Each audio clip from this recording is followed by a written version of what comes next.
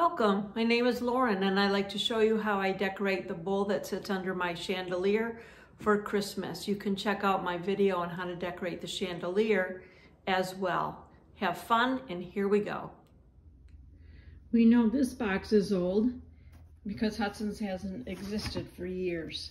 But inside I have all kinds of ivory ornaments, and that is what our starting point will be for the bowl under the chandelier.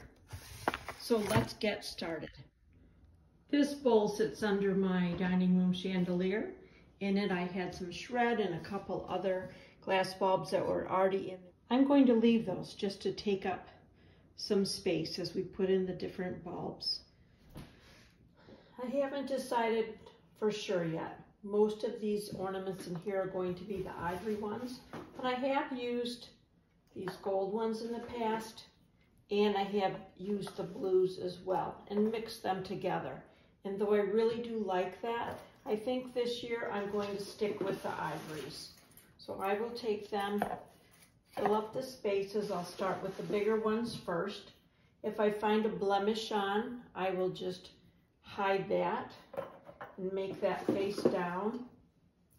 This one has some cracks. These are about 27 years old, so I've had them for a while, used many different times. So again, just face that inside. Nobody will know the difference. I'll start to use the smaller bulbs in these other spots.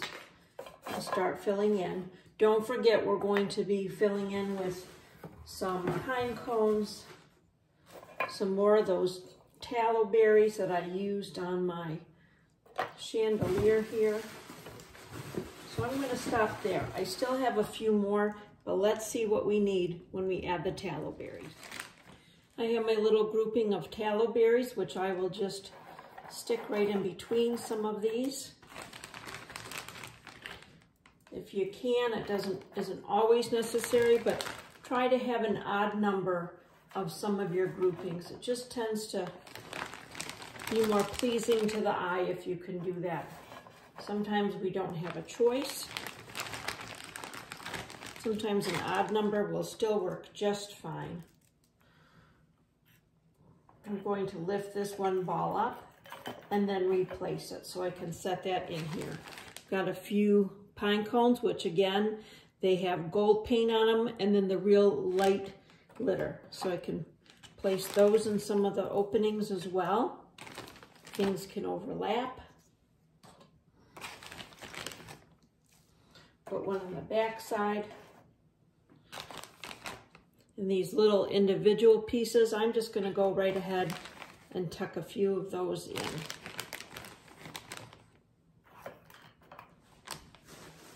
I have some very tiny little bulbs. They are about an inch, maybe inch and a half. So I will use those to fill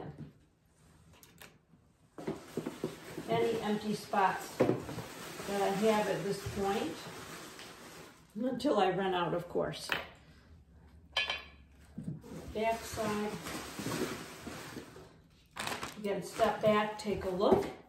If there's anything you don't like, you can always redo. I'm just going to keep it very simple this year. I added a few snippets of incensed cedar to the bowl. It'll dry out within a few days, but perfect if you are having a party the same day, just to add a little bit of liveliness to it. Goes perfectly well with our chandelier, which we could add some of those to that as well. Bring a nice smell to your room and to your arrangements. Enjoy your day and enjoy your time creating. Thank you.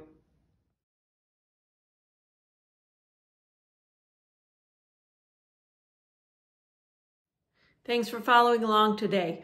Can't wait to see the creations that you make. You're welcome to share them with me at lauren@laurenradkeart.com. And I hope you had fun. Good luck.